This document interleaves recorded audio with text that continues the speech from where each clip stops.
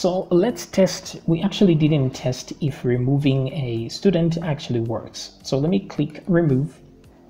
And as you can see, we don't have the interface for that. So let me come back here and just copy the class tab lecturers remove, copy everything and create a new file, paste everything, save this and save this, select the remove, but let's change lecturers to students. Like so, save. And of course, we'll change all references to lecturer to student and lecturer here as well. That changed to students. Okay, good.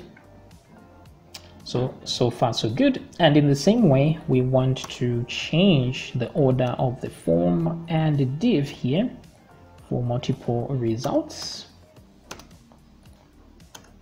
And let's move that form outward. Oops, I deleted it. So tab that and tab that, like so. Okay, so at that point, everything is cool. Let's see if we can do it. So let me refresh. Nothing yet. That's because if we go to single class view here, we need to duplicate the lecturer remove to make a student remove as well. So I will duplicate this like so and change reference to lecturer from lecturer to student like this. Okay, cool.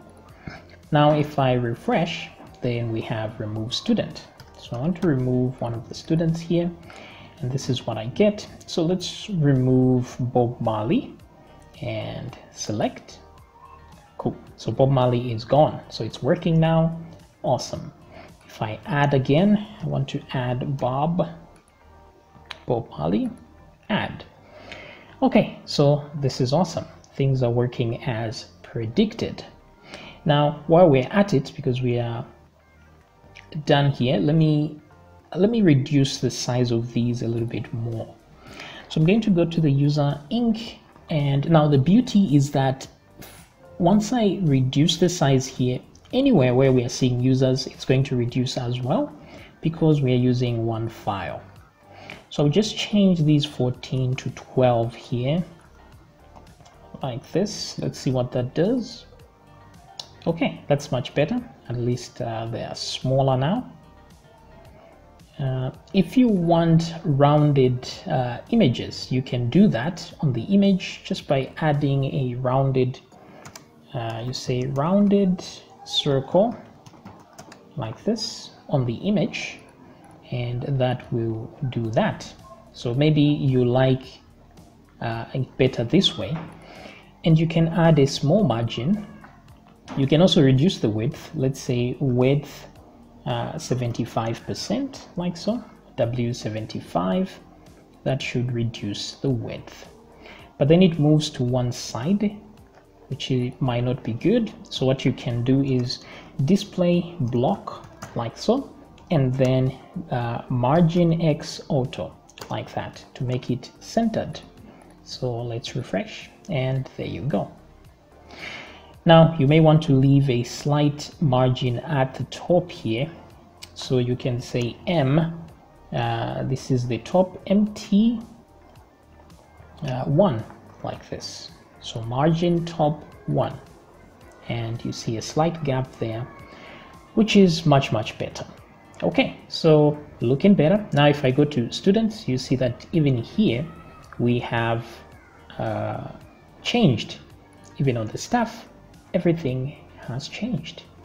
Maybe I should center some of these. Maybe the what's this, the rank here, I will put this inside a center tag and move that over here to the other side like so, and refresh, and there we go. So much better. Lecturer, back to classes. Just a minute. Maybe even the name should be centered. So first name, last name, center. put the center tag here as well. Make sure it's the opening tag, and let's refresh. Okay, something like this. Pretty cool. Classes, lecturers, students, profile.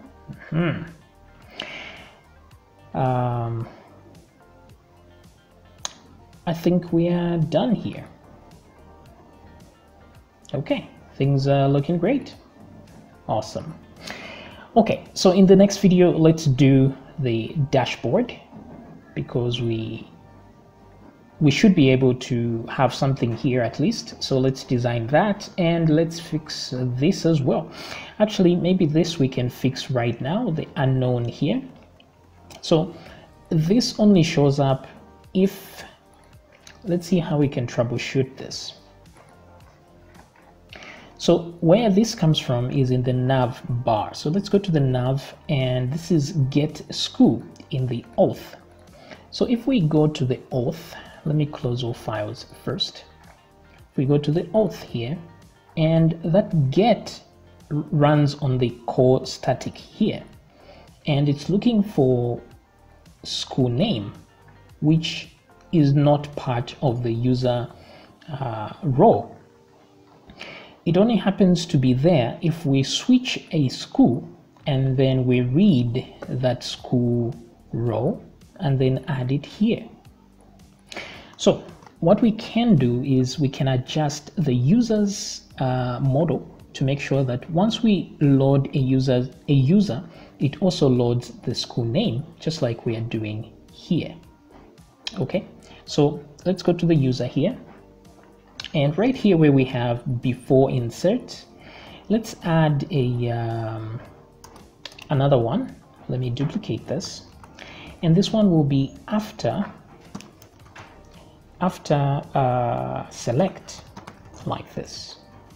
Okay, so after we do a select, we will run a function called get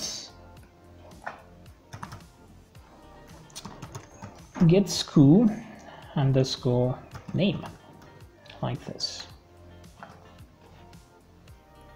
Get school name. So let me copy that and use that for the basis of our function. So we're going to be using, let's see here. We want to read from the database. So let's duplicate this one that mimics that. So duplicate, boom. And let's change its name. So we get the data and return the data. However, we want to use the data school ID. So we need that school ID. So I'll remove this. And let's just check if it is set. So I'll say if is set, like so, data school ID. That should be good. Then we can do something. So we're going to just read this where exactly like this. And instead of where, we're going to use first, since we just want one row. So school, let's see here, school row is equal to this first, and then let's get the school ID right here, and school ID should be the same as school ID here. Okay, so if that's the school ID, we get a result, and if we get a result, if is object, because the result will be an object, then let's add to data. So we're just going to say data, let's put that here, school name instead of ID will be equal to the school row that we got, and then school, like this, because that's the row in the school table that contains the school name. Then let's remove all that. So once we do that, it should actually work. So let me log out and log in again and see if it's going to work this time. So password, enter. So syntax error, unexpected token if on line 111. So line 111, here we go. This is unexpected, which means the error is here. So let's put a semicolon. That should do the trick. Resend. Okay, so we still have unknown here for some reason. So let's check it out and see what we did wrong. So maybe it was here. Okay, let me go back here and I just want to show, sorry, here, what's the result of this is and die. Okay. Just to see if that actually runs. So let's log out and log in again.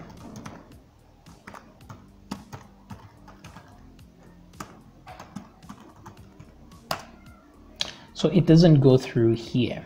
So we know that this is probably okay. It just didn't go through this section here.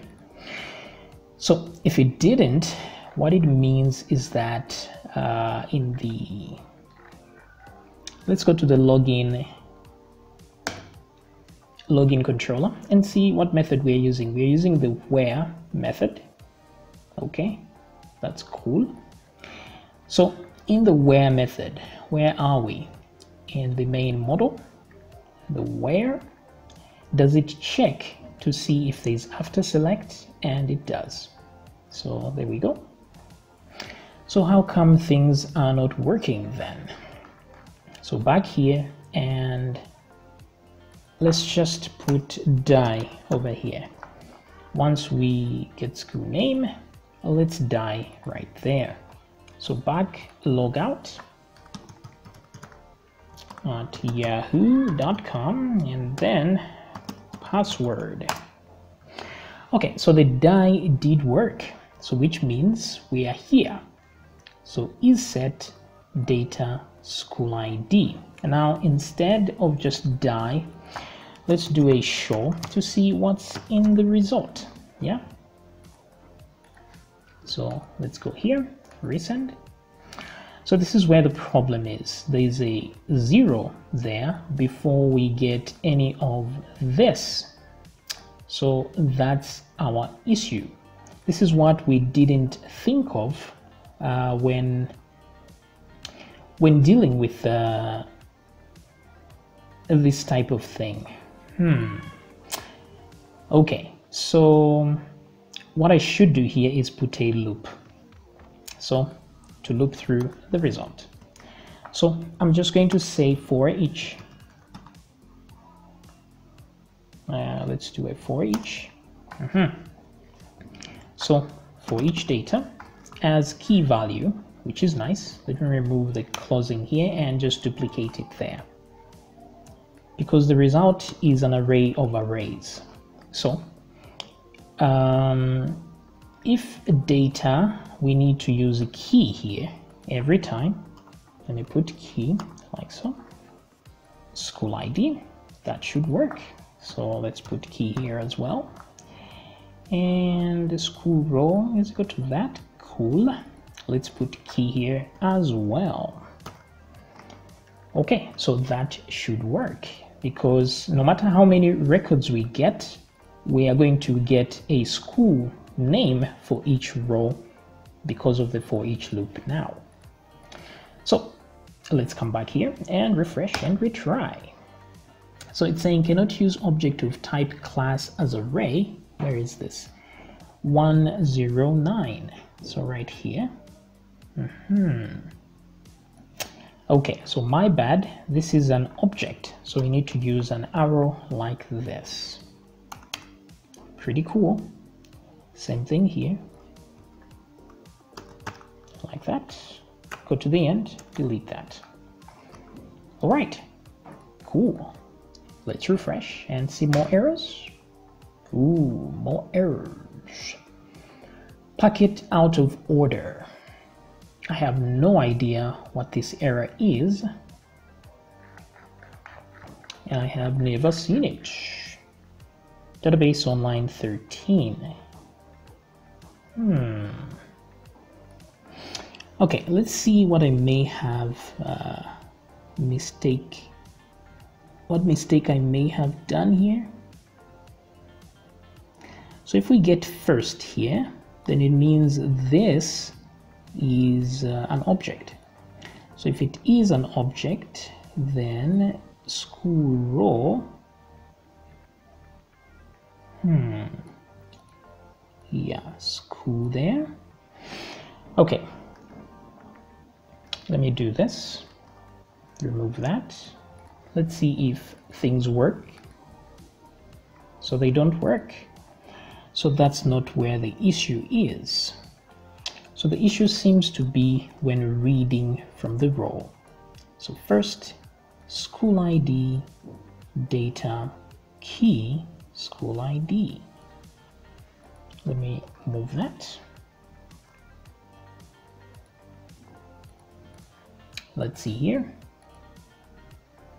Okay, so which is cool. It shows that the error is right here. Okay, no biggie. Let's try and use the where clause here, shall we? And then this one will be is array, and then we just get the first item like so. Okay, so let's try and see if that works. No, we get the same thing, packet out of order. All right, so no problem. Let me just undo this a little bit and use the first again. And let's save. So we're going to fix that problem in the next video to avoid making the video any longer. I'll see you then.